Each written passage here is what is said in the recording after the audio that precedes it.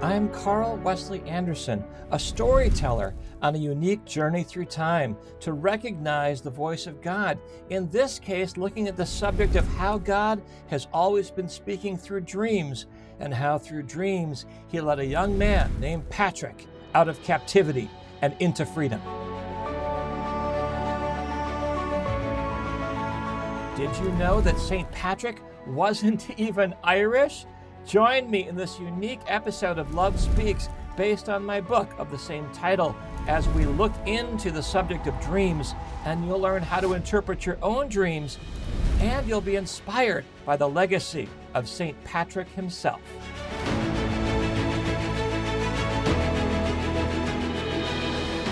In Love Speaks through St. Patrick, his dreams, his legacy.